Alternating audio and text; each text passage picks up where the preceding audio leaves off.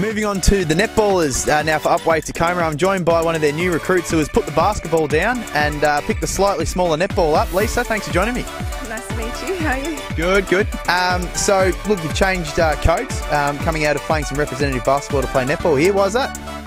Basically, the training is right behind my house, so I thought it was nice to just start something local and get to know the community here. And Wouldn't happen to be an eager neighbour wanting you to play netball for the club, would it, being the president in Craig?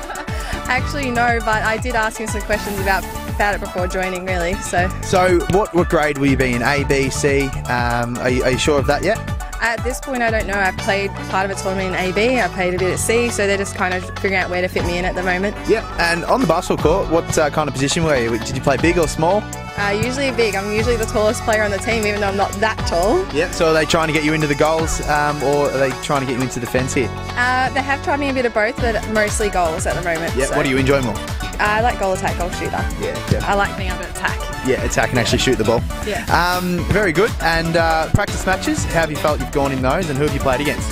We had a practice match in Yarra Glen. I shot really well that day. Yeah.